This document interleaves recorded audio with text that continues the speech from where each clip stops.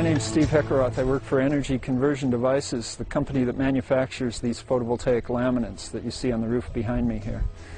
These photovoltaic laminates are thin film. It was invented by a guy named Stan Oshinsky in the early 70s. And he invented a process to make very, very thin film deposited on stainless steel foil, so we could use it integrated in building materials. This is a metal roofing panel, and we've come up with a thin film photovoltaic material that bonds right to metal roofing. So we just put it on like a big label. You just peel off the backing and stick it down and then roll it on, and then you put it up on the roof just like regular roofing. So these are the same metal roofing pans that you saw down below. And what we've done is we've just hoisted them up just like regular metal roofing, screwed them down, and then they lap over each other all the way across the roof. These are the terminals, the electric terminals on top of the laminates, and we've just daisy-chained them together in a series string.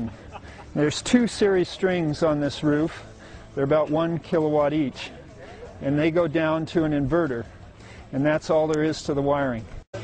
So these are the same metal roofing pans that you saw down below.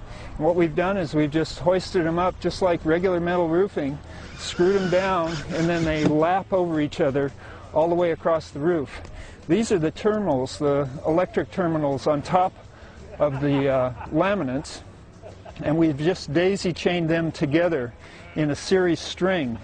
There's 2 series strings on this roof. They're about 1 kilowatt each, and they go down to an inverter, and that's all there is to the wiring. Okay, that's it. I just get all the glory. These are the wires coming down from the photovoltaic array into the inverter. And there's breakers here, the disconnects for the inverter.